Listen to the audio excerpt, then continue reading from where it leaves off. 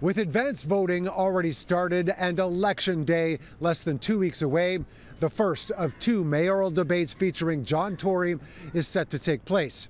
Many have said there should be more in order to maintain a healthy democracy, making this one all the more important. We make those productions. John Tory has been criticized to this point in the campaign for only agreeing to participate in a couple of events, giving voters little opportunity to see others challenge him in person. What can we expect? Well, I expect, as properly so for an incumbent, that I'll be on the hot seat. But, you know, I have a record, and I'm proud of it in terms of advancing transit, advancing housing, advancing community safety. Tory's main opponent to this point has been Gil Penalosa, who admits that his strategy will be to question the incumbent and his record over 2 terms in office. I ask the citizens, are you better off today than 8 years ago? I would say that the overwhelming majority have been telling me all over the city that they are not, and they are going to be able to see that tomorrow in the debate.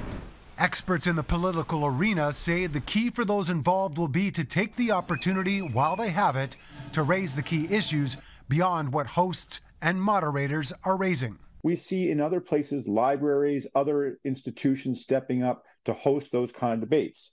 So that's, for me here, the biggest missed opportunity. Will the other candidates hopefully break out and try to push our mayor on some of these issues or put their own vision forward?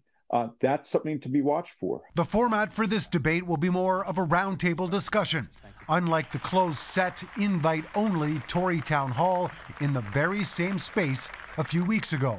Total failure in affordable housing, in safe streets, in public services, and I'm going to tell them how I would do it radically different, a city for everyone. How do we make sure the economy remains strong? Who is going to be best suited to manage the finances, to manage the economy, and to lead in that process? And so I'll put all that forward, and I hope to do it in fact, I will do it in a very respectful way, and I hope that that's the kind of discussion we can have. The second of the 2 mayoral debates involving John Tory is set to take place next Monday, hosted by the Toronto Region Board of Trade.